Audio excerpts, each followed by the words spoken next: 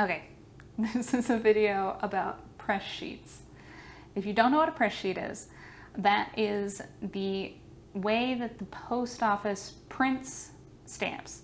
Stamps are all printed on large sheets. Like, it's just large sheets of stamps, and then you get cut up. They cut up those sheets into smaller sheets to sell to you.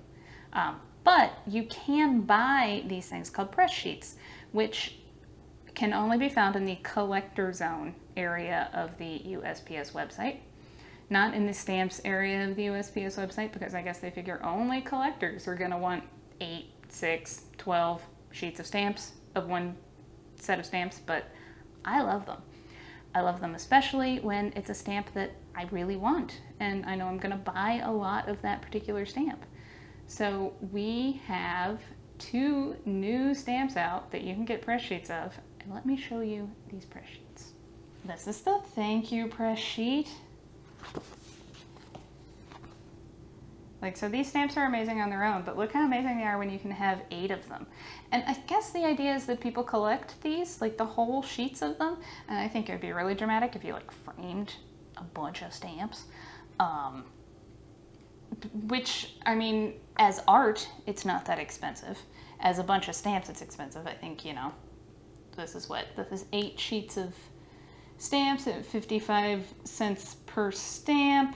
I don't know, it's like $88, maybe? But yeah, these have foil printing, which is super nice. They're great. And you can see on the back, it's got like the plate position printed out, so when these were cut, they would show you where it was on the sheet, where it had been cut from. So that's neat. Those are great stamps. And then we've also got the new innovation stamps, which again, did they tell us? Did they tell us they were gonna be holographic foil for the text? No, nobody said anything. Nobody said it. Nobody was like, put a boomerang on your official account of like, look at the stamp. Like, how hard is this?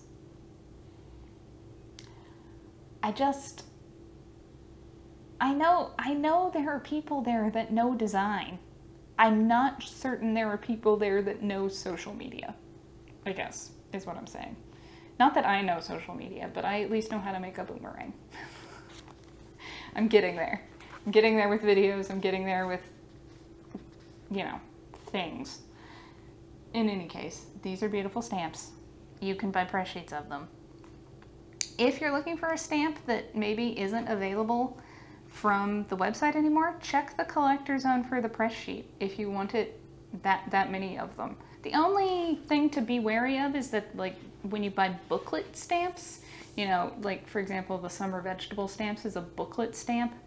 When you buy booklet stamps on a press sheet, they are double-sided, which makes sense because they fold over into a booklet.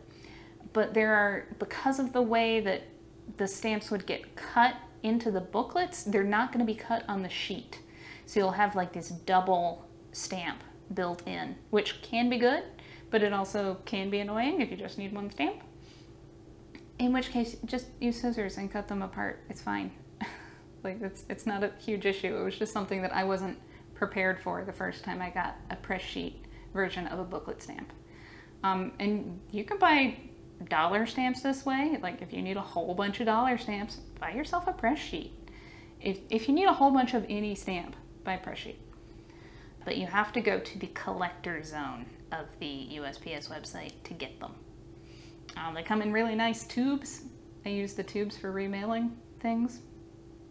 They're really nice, sturdy cardboard tubes. And yeah, there's not a downside. I mean, the downside is you have a lot of one stamp, but presumably you bought a lot of that one stamp because you want to use a lot of that one stamp. So that's my tip, is buying press sheets.